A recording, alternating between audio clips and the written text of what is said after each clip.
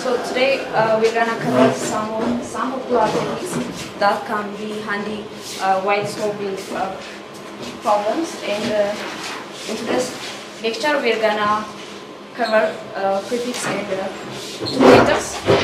And yeah, since these techniques are not an algorithm or something that you will learn beforehand, we're gonna start with an equation, and then we'll see how we can apply such techniques to solve such kind of problems.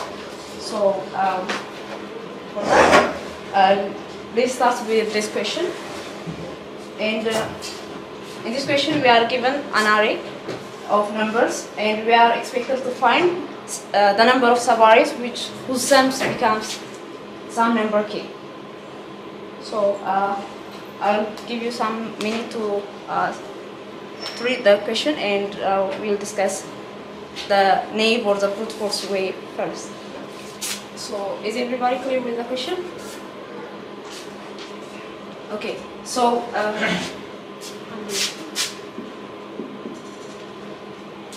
so in the given example, we are given numbers 1, 1, 1 in an array, and we are expected to find the number of subarrays which sums up to k. So in this example, we can match these two, and the sums becomes 2, and we can have these two elements or subarrays starting from here up to here, and it also sums up to 2. So the number of subarrays that we can generate from the given array will be, so our output will be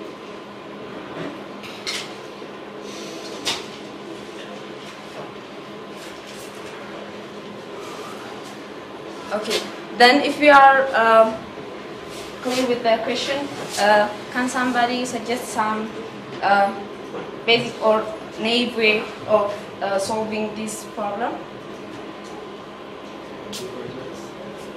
Does the elements has to be constituted related to the subarray? Yes, like in a subarray, the numbers has to be constituted. You're gonna chunk the given array into some parts, and the elements in that part has to be constituted.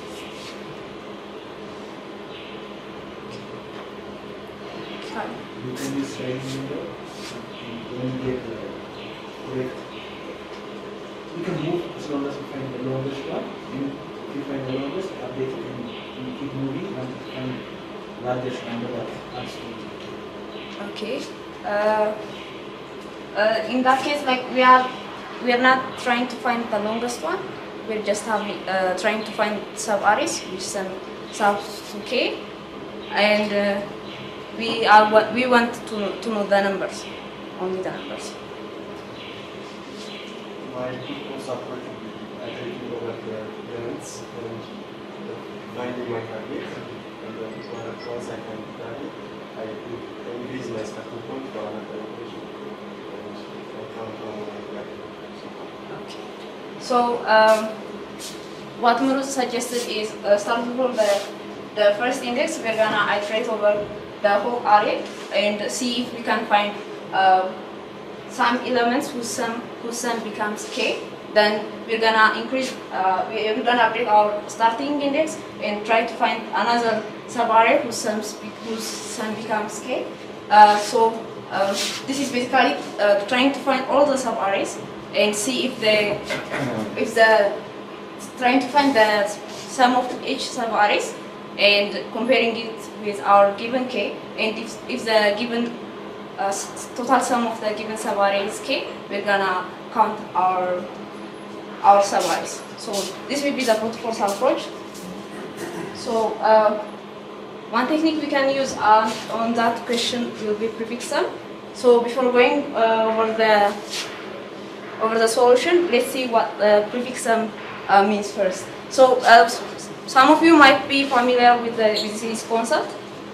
So to get the whole idea, prefix sum is from the given sequence or given arrays, we are gonna generate another sequence whose at each index that number is gonna contain the sum of the previous numbers, and at each index we are gonna add the current element to our prefix sum, and keep traversing over the whole array. So is everybody clear with that? Okay, like to Give an example. you can use that in an example. So if you have an array of ones, then this is 3. Our prefix sum array will be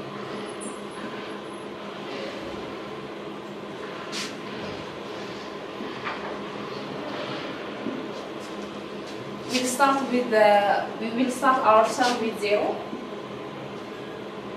before starting the iterating over the whole array. Then at each index we're gonna add the current index to the previous prefix sum that we have accumulated so far. So we have 0 at the beginning, and when we see the first index, we're gonna add to that number. So 1 will be added here, and this number represents the running sum or the running total of the elements at each index, and the running at each index. So we're gonna add that index to itself, then we're gonna update our index, and we'll add the current index to the previous prefix sum that we have accumulated. So we're gonna add 1 to this one, and this becomes 2, and we're gonna update our index, and we're gonna add the given index to the previous running sum we have. So the previous one was 2, and we're gonna add 1 to the previous one, and this becomes 3. So our prefix sum array will look like this. So this is the general idea behind prefix sum. So we can see this in an example. So we have nums array which contains elements 3, 5, 2, minus 2, and 4, and 1. So our prefix sum array will start with 0. So we'll add 3 at first. Then our total sum will be 3. Then we'll add 5. We'll add 2, and we will keep going doing that. And we will exhaust. Once we exhaust our nums array, we have already generated our prefix sum array. And here is a Python code that you can use to find the prefix sum of the given array.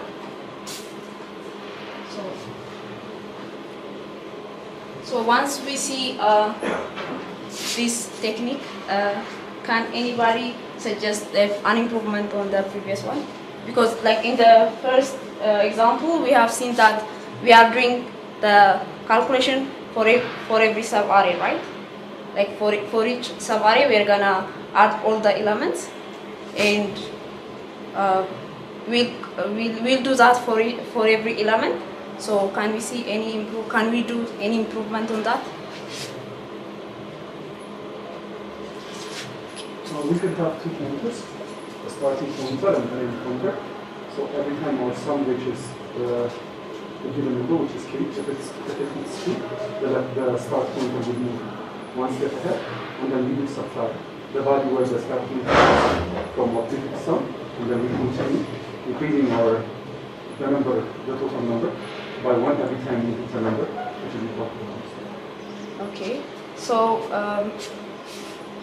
what we are suggesting is, like, once we get to some sum which is k, we're gonna subtract the first one, and then we'll move past that.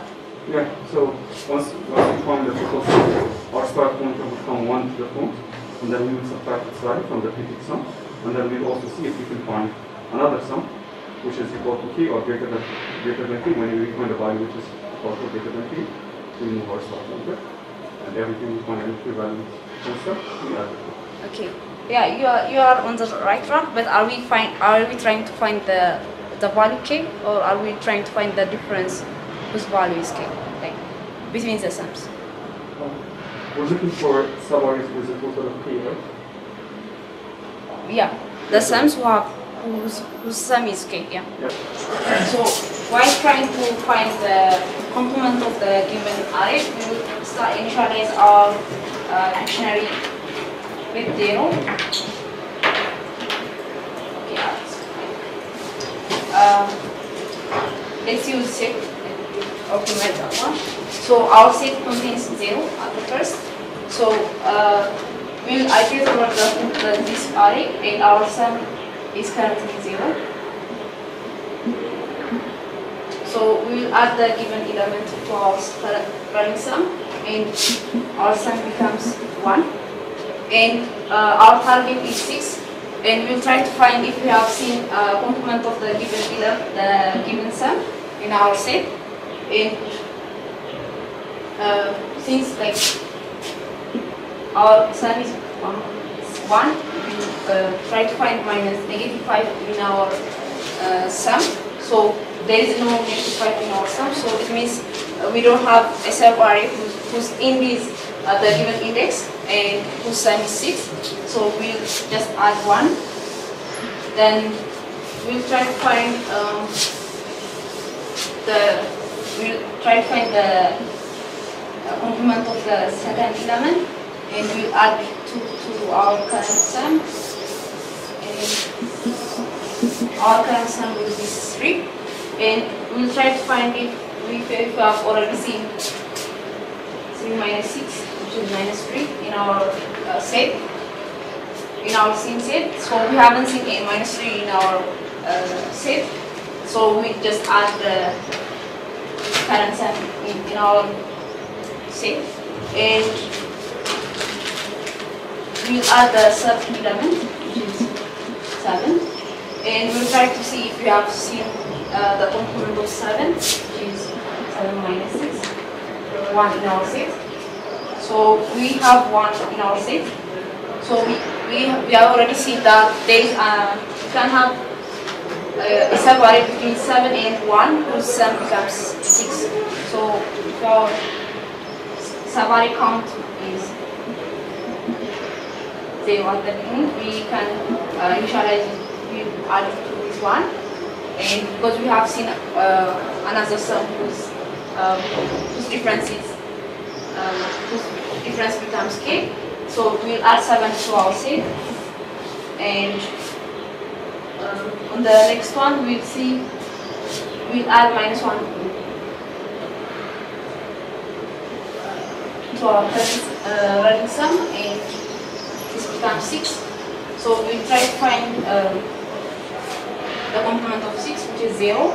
So starting from like when we started our prefix sum, we have added 0 because without like the whole array can become the sub-array itself. So for that one, we need to have the complement. So 0 is in our set, so we'll add our count is 1, and we can see that there are 2 sub-arrays whose sum becomes k.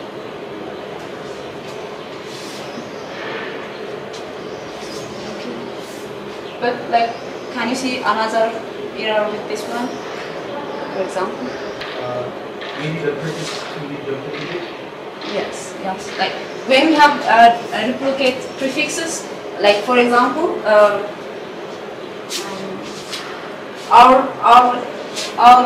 prefix sum might become 7 at some point, and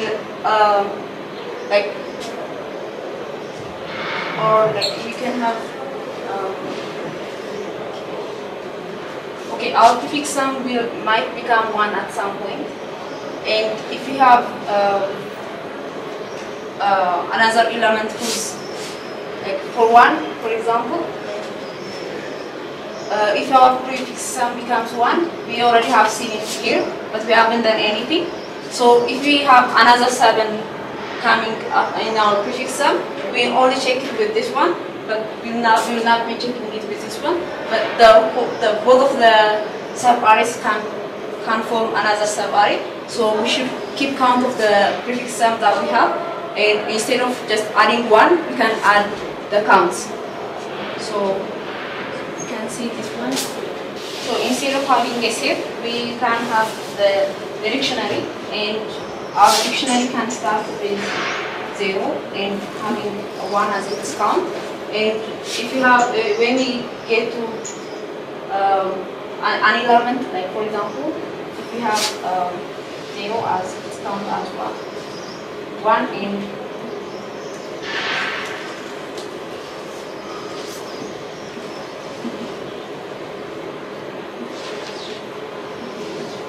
And if we have seen 7, like instead of pairing it with only 1, we can pair it with 2, and we can count that element again. Like we can count the both of the combination within the count, and we can update our count with the count that we have found on our dictionary. Is it clear? Any question? Let's use another example for this one. Okay. Let's have this array and try to generate the pizza and see if we can find a subarray whose sum becomes 2.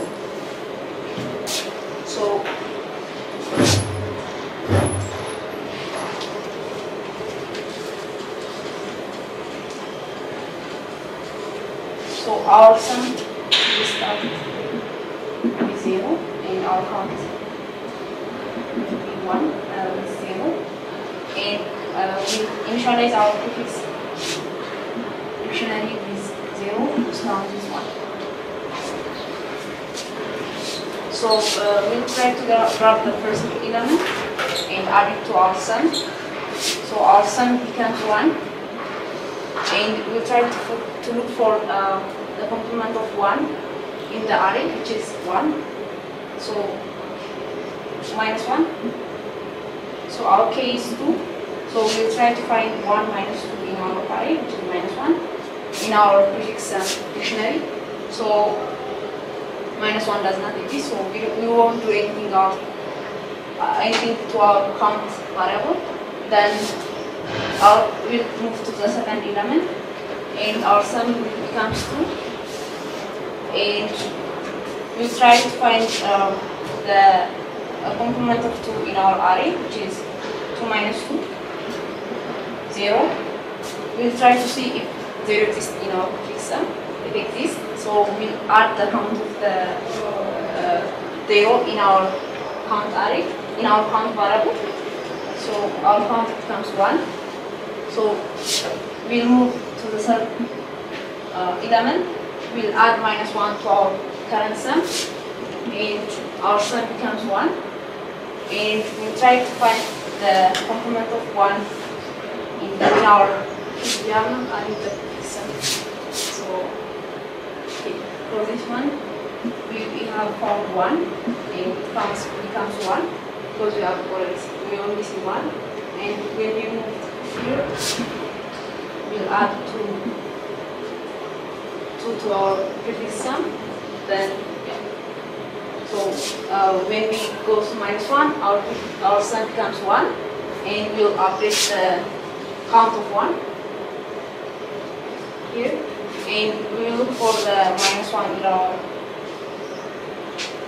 in our prefix sum dictionary. Minus 1 doesn't exist, so we won't do anything to our common variable. We'll move to the fourth element, and we'll add 1 to our sum, and we'll also update the count of 2. So we try to find the complement of 2 in our array, which is 0. 0 already exists in our prefix dictionary. So we'll add the count of 0 in our array, which is 1, and our count variable becomes 2. So let's start minus 1 here. So use the other one. Okay. We'll move to the fifth element. Then we'll add minus 1 to our current sum. Our current sum becomes 1, and we'll try to find the complement of 1 in our subarray. It doesn't exist, so we won't do anything to our count variable, but we have to start with this one. So then we move to the next element, which is minus 1. We add minus 1 to our sum becomes 0. Then we'll try to find the complement of 0 in our sum. It doesn't exist, which is -2, but we have to implement the count of 0, which is 2. And yeah, we'll move to the next element, which is, we already take this one, right?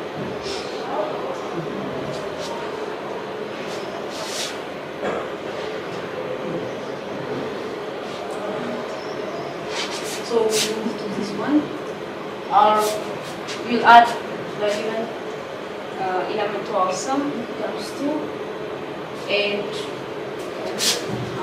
update this one. And we try to find the complement of 2, which is 0, in our array. Then we have seen that there are 2 zeros. So our count variable will be updated by 2, so it becomes 4. And we'll move to the next element, which is 1. We'll add 1, becomes 3, and 3. Then we're trying to find the string -2, which is 1 in our prefix sum. 1 exists with a count of 3, so we'll update our count to 7. Our count was 4, so we'll add 3 in our count variable and it becomes 7. And we will move to the next one, -1. Our sum becomes 2, and the complement of 2 will be 0. To here, and 2 already 0 is in our sub-array, so we'll update our count by 2, which is 9. So in this sub-array, in this array we can find 9 sub-arrays with sum becomes 2.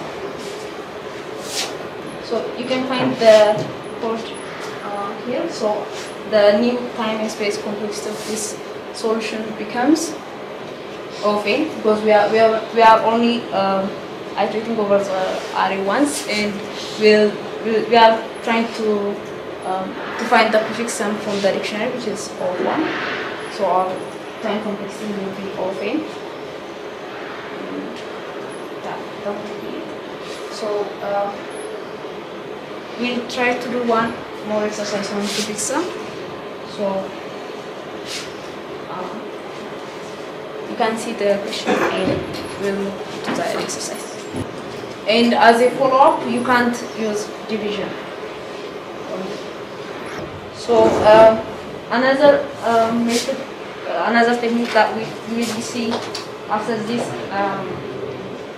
we'll see another technique right now. So we'll start with question again. So you are given a string S, and you are supposed to find the length of the longest substring that contains unique letters. I think you have to cover this one in your string lecture, but we can talk about it and we can see some techniques to improve this question. So I'll give you some time to read the question, and we'll start with the naive way of doing this one, and we can see another technique to optimize that one. If everyone is clear with the question, can somebody suggest the naive or the brute force way of approaching this problem? This first solution would be going over the list, over the string, and then when you find the duplicates, you start over from the next starting line and then you go over the list. Again and again for every line. Yeah. So the brute force for this one will be starting from every index. You'll try to go over the whole array and try to maximize the length. When we find a repeating character, we're gonna move our pointer to the next one, and we'll try to see if we can generate another sub-array, longest sub-array from the given index. So one technique that we can use to optimize this one will be sliding window. So everyone is familiar with the windows, right? And sliding window is like a window like this one. So it has a fixed size and it can go slide through the, yeah, it can slide, and the same technique can be used to find to solve problems related with substrings and subarrays. And it's a very popular technique in which we can use to find something in our windows or in our arrays, and slide on every element. And it's a very good technique to reduce the running time of the many algorithms from n cube to n square, and from n square to of n solutions. So, thanks. Yeah. Is there any team making a group one who is expert in sliding windows that people can refer to? Yes. For further information, you can ask Tumsa. He is expert in sliding windows.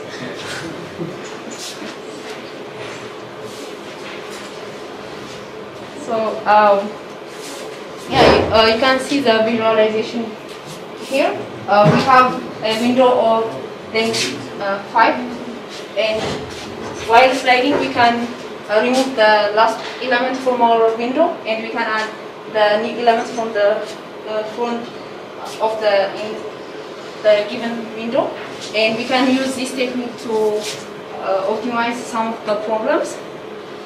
And sliding it's not always the size of the window is not always fixed, and there are two types of sliding windows. The first one is with a fixed window length k, sum k, and the other one is dynamic or resizable window. And we depending on the question, we might use a different version of sliding window. And while using the fixed length sliding window, we are trying to find something in our window, and it might be different problems, like given some window length k, we might be asked to find the maximum or minimum average of the elements from the whole array, and we might be asked to find the maximum or minimum of some value in our window from the given array, or we might even be asked to find the median value from the given array. So in this type of problems, we will have a fixed length of arrays or window, and we will just slide that one, trying to find the maximum or the minimum of some expected output from the given elements. And for the dynamic or resizable ones, we might have 2 pointers on our arrays, and we will try to maximize the given, to maximize or minimize the given window depending on some criteria, and we will look for such criteria in our array, and we will try to maximize that one or minimize the length of the array or length of the window depending on that. So this one is also a very important skill or tool that you can use to solve problems. So we'll go back to the previous question and see how can we apply this technique.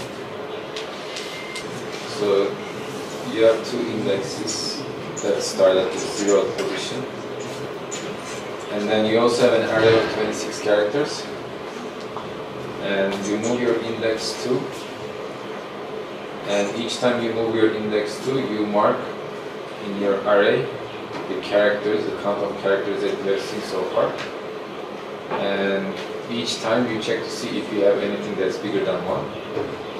So if you do, then this time you go with your left index, and then each time, so this, when you go with your left index, you decrease the counts from the array, and again you check to see if you have reached the position where there are any characters, and you continue that way. Yeah, basically that's it. And like while moving the indexes, you have also have to keep track of the movement. Yes. So what Abraham suggested was to have a count of to have an array of 26 to keep the count of the characters in our array, and every time we found another element, we will try to decrement the first increment the count of the given character and check if every other character is 1. It's not like the count of every character is 1. If it's not, we're gonna move our left index and continue trying to decrement until we find all elements with count 1. We'll move the left index. So yeah, this is a working solution. Is there any improvement that you wanna maybe suggest? So one improvement which is I think not easy to implement, I mean maybe it's easy but it could be buggy, is that you can always keep the count, also the last index you have seen the ladder. So the moment you go above 1, you can directly jump the left index to that last position of that, so that you don't have to, you know. Yeah. Instead of moving the left element by one, you can jump the left index immediately to the last index that we have seen of the character and try to maximize that one.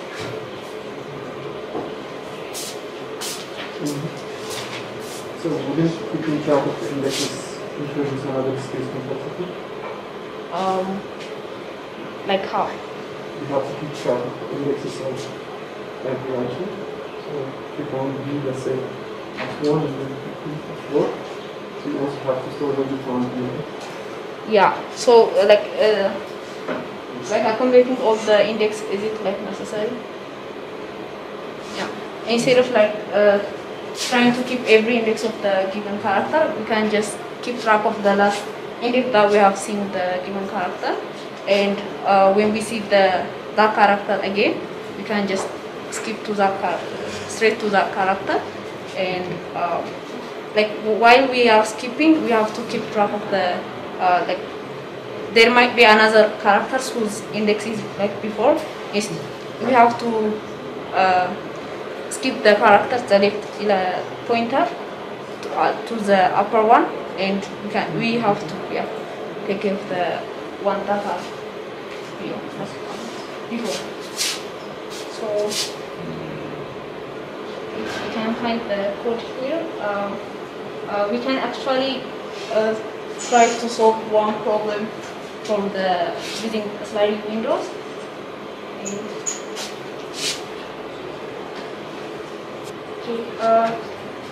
We'll try to approach this problem together, and you'll have another question to work on later on.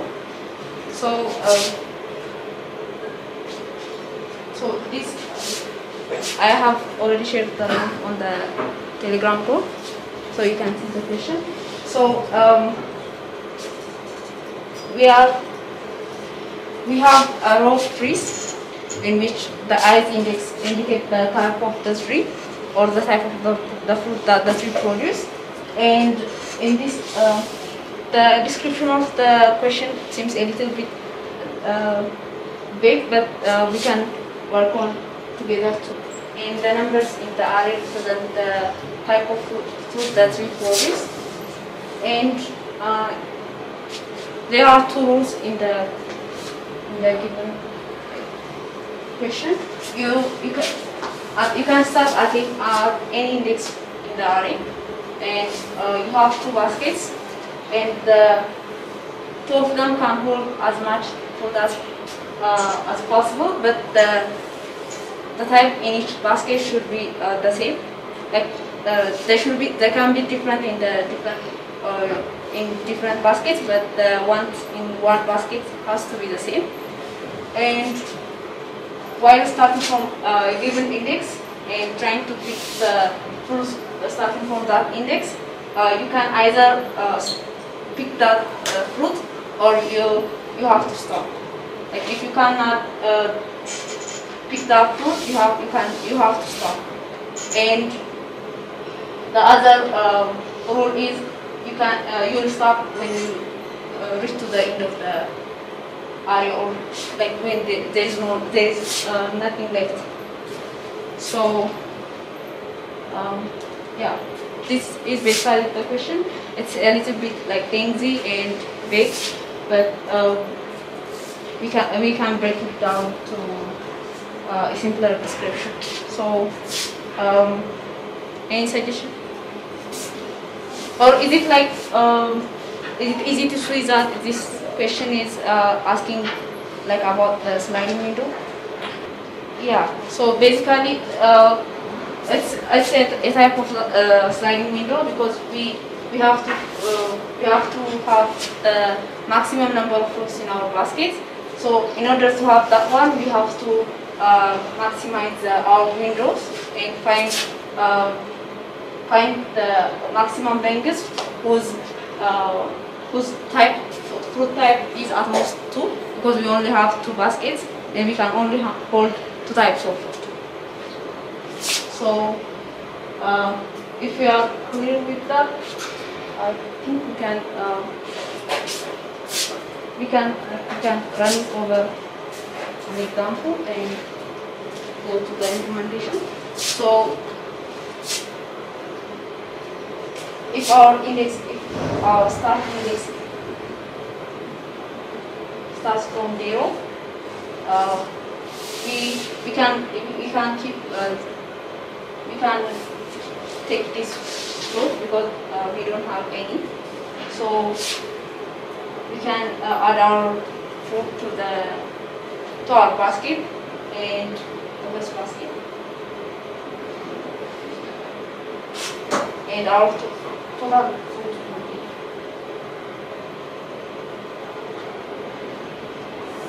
1. And we can jump to the second one, and we can put the second one in another basket and like increment our total fruit count to 2.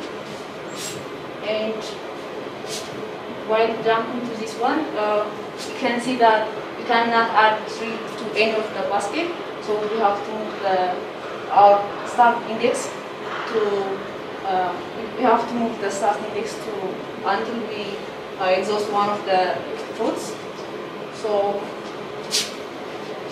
we'll move our start pointer to 1, and we'll empty the first basket, and we can add 3 into our basket, and we can increment our total fruit count by 1.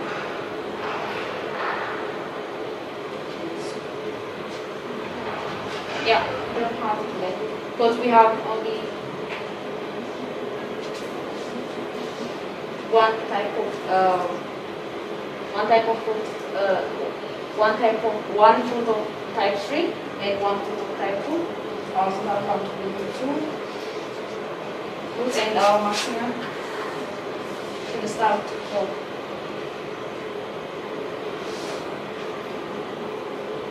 0, and it will be it has to update every time we find the bigger ranges. So currently it will be 2. Then we'll move our pointer to the next one, and we can add 2 in our basket because we already have the same type of food in our basket.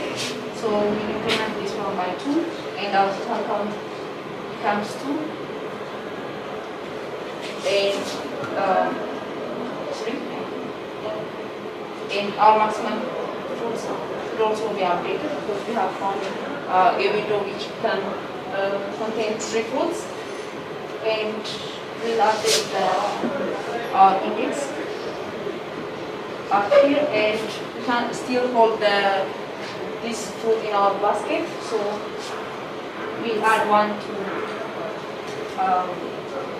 we will add 1 fruit to this basket, and we'll increment our total count to 4, and our maximum total possible output. So since we have exhausted the whole array, we can stop at this point and return the other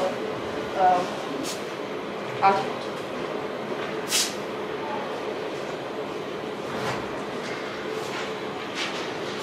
So is everybody clear with the question, with the solution? In that case, we can jump into implementation.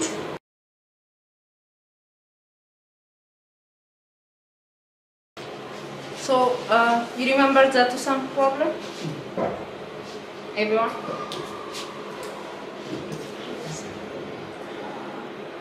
Okay. So two-sum is like given an array, you're gonna check if the given the two elements in the given array sum up to some value. It's a popular question. And if we are given with an input of a sorted array, how are we gonna approach that one?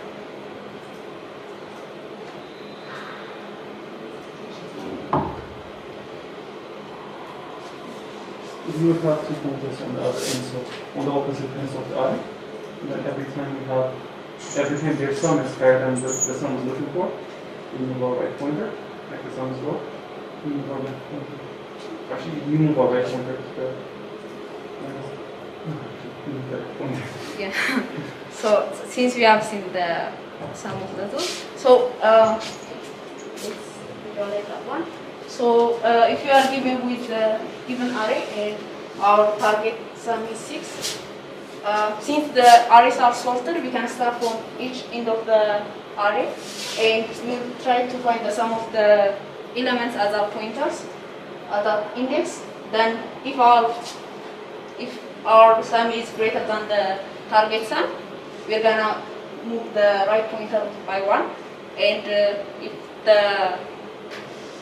the sum of the two elements is less than the target sum, we're gonna move the left pointer by 1.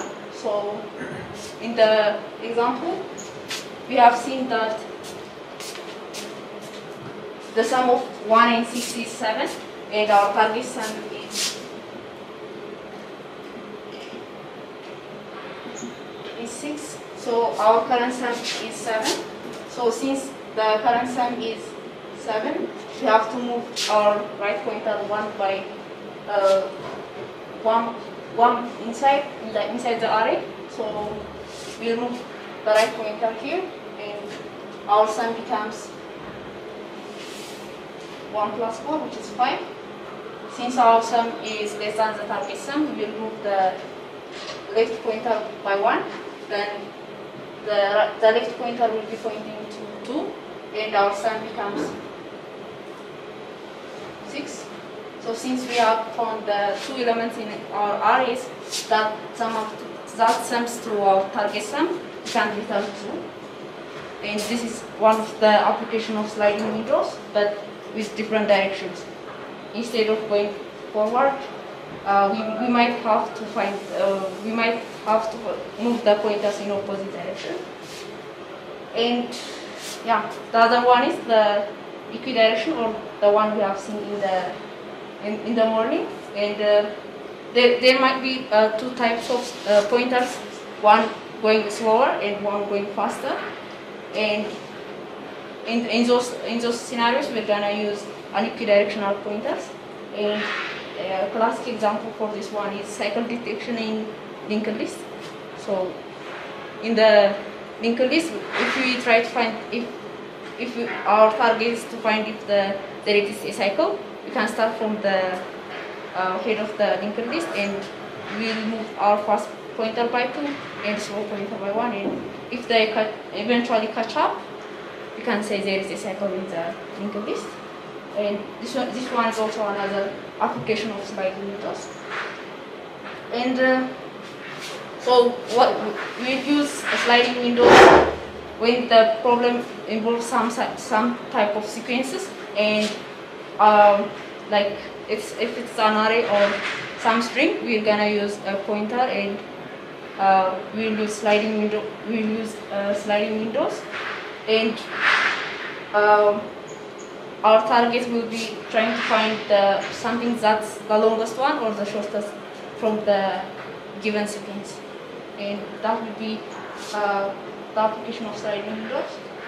And we'll move forward with the exercise. But I think since you haven't finished the one we have given you in the morning, you can start with that and continue with this one. And there's also another exercises on sliding windows. I'll share you the slides and you can continue working on that. Any question? Okay. Thanks for your time.